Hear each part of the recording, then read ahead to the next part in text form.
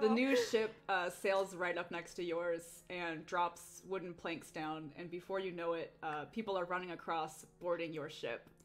One man takes his time, strutting across the plank, and he says, "It doesn't matter to me whether any of you live or die, but this'll go much faster if you submit, so just sit down while my men here check you for valuables. No need to be heroes, my friends."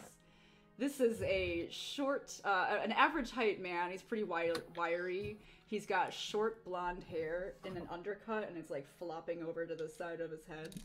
He's wearing leathers and wielding a cutlass that looks very familiar to Pax. Oh, he fucking didn't. Oh, you son of a bitch. And he sees you, Pax.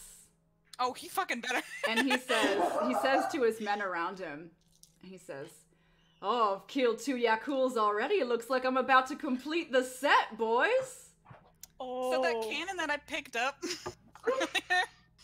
can I light the fuse and just try and hit him with a fucking cannonball? You can next session. Fuck! Oh